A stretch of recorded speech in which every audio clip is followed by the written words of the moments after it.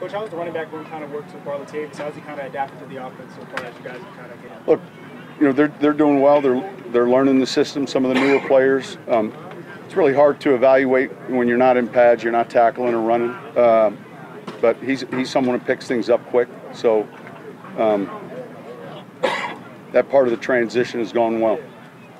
What about Ryan Ransom? What makes him so reliable and consistent on your offensive line? Well, he's smart. He's talented. I think he's got a real good poise and patience about him in his game. So, he's one of those guys that's pretty steady and extremely smart when it comes to the things that can happen relative to protections or in the run game. He's doing well. Are you finding it challenging to find new ways to use Alvin in offense? No, I think, right now we're going through an installation and, a little bit different than when we get into a season relative to game plan. So you're kind of working your way through what we're wanting to install. There's a few things you put in, but as we get closer to the start of the regular season, we'll begin to focus more on specific matchups. Sean, I know it's hard to evaluate offensive linemen in practices like this, but mentally, how is Eric McCoy handling the install? Yeah, real good. Real good. He got a lot of work today with the first. We've been rotating, with a lot of these positions, but no, he's someone I think learns well. I know that you all worked out the rugby player. Yeah. How do you evaluate that, given his learning curve is maybe so far behind? Yeah, it's difficult. Just because yesterday was the first time he'd ever, in the workout, really done anything relative to this sport. But look, we're looking at him for 3 days. As a safety, he's a guy that the vision would be for special teams, that type of thing.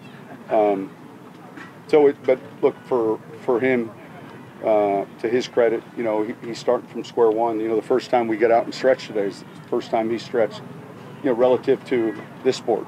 But he seemed pretty bright yesterday, just picking up the drills we were asking him, to do. I'm sorry, Mark. Can you talk about what a positive it is to have Cam Jordan under contract for 3 more years? Yeah, I mean, look, I didn't see. I'm coming off the field, so. But I knew they were working on an extension, and I think that it's much deserved. And he's someone that has been extremely productive, and so I think it's a good thing. He's always been a very good player, Coach. Do you think he's become an elite player in this league? Yeah, listen, I don't know. I think when his career is over, we can decide the elite, the great, the good, the very good, the 10s, the 8s. I know he's good enough right now. I'm watching him. I think he's one of the better defensive ends. Run and pass. So I'm glad he's on our team. What does he kind of bring also just from a personality standpoint? He seems like kind of a heartbeat or leader on this team. I mean, how does that? He's one of the leaders. Yeah. Look, he's. Should we go back to the 11 draft when we took him? I think number one, you lead with your performance and work on the field. He's one of those guys that's in great shape. He trains hard. So I think it starts, with the way he prepares. I know you like your young receivers, but given their maturity and the fact that you had injury at wide receiver, does it make it even more impressive what Mike Thomas did a year ago, the numbers he put up? Listen, he's been very consistent, and he'll be the next one. I'm sure Mickey will be working, and I know that they probably already begun discussions. I leave that to those guys to handle. But yeah, he's he competes. He's durable, and he's someone that enjoys playing. Coach, what do you have seen out of Alize Mack and progress this year? He's doing well. He'll take a couple good steps forward. He made some plays today, and then all of a sudden he'll have a few mistakes. That, so like a lot of these rookies, it's a transition, a big curve for him. But he made some plays earlier in practice, so he can run well. I think the detail, play to play, relative to what he's doing, is something he's working on now. Sean, what are some of the new things you're learning about Teddy Bridgewater now that he's actually sort of installing and running your offense for the first? Well, I don't know specifically. I mean, I think it's a process relative to.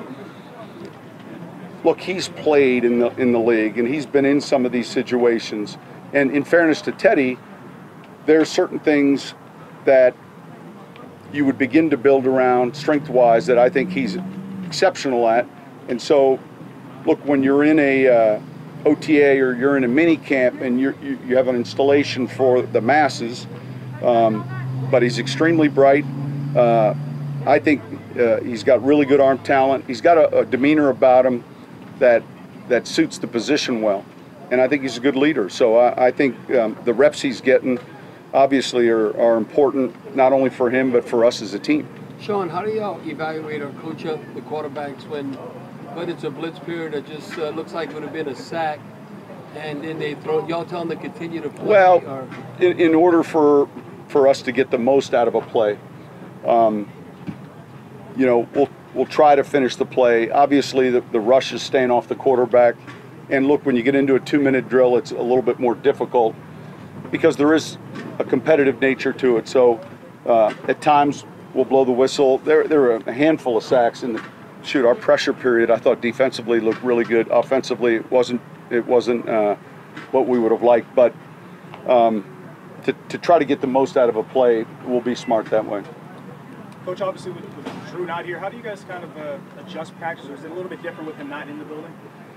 No, we still start at the same time. We're going to still play with, you know, the brown round balls, and we're gonna kick field goals. And look, when you're used to having someone like Drew, who's been here going on year 14, obviously it's different. And yet, look, other guys are getting the work, and you know, his preparation, and there's that part of you that knows he's going to be obviously ready for training camp. But realistically, that's how our season can be sometimes. Hopefully not at that spot, but when you go through injuries, you know, everything keeps moving. Is there a limited amount you can learn in pads, without pads, and how deep into the summer before you maybe have an idea of what you have? Well, yeah, I think to answer your question, there is a limited amount. You're still evaluating. You can learn a lot about how they learn. You can learn a lot about how they move.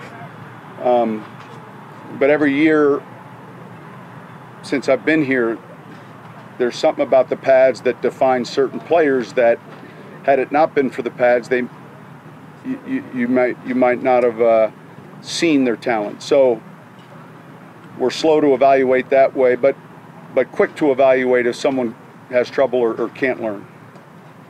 What are some things that with Latavius, and obviously you mentioned him not being in pads, but what are some of the aspects of his game that you've kind of seen that you're kind of impressed with? And you did mention, I mean, he's smart. He's smart. He's a guy that I think has good vision, and I think you feel his leadership. I think he's a real good teammate. So you know, we've seen the film, and you get an idea of the things he does well. But those would be the first things that come to my mind. Sean, you had the rookie class, 2 big members, Reggie Bush and Marcus Colston, a week ago. You've seen this 2017 heralded class develop. Do you see similarities between the 2 classes as they've developed a little bit? Yeah. I mean, their similarity, first off, would be the importance of those classes, the importance of the 06 class relative to what we were able to accomplish in the years to follow a real good draft like that. And I think that same similarity exists in the 17 draft class. I think the unique thing about the 06 draft class is the amount of players. You know, when you have 2 7th-round players, you know, playing, you know, 23 years in the NFL, and both, you know, having outstanding careers, that's unique. But you know, hopefully, we're living it right now. We're all around to be doing the same type of thing with members of that class. But yeah, I think that the significance of when that class was drafted, I'm talking about 17 now, and getting us over the hump, I think that would be the the clear comparison for me.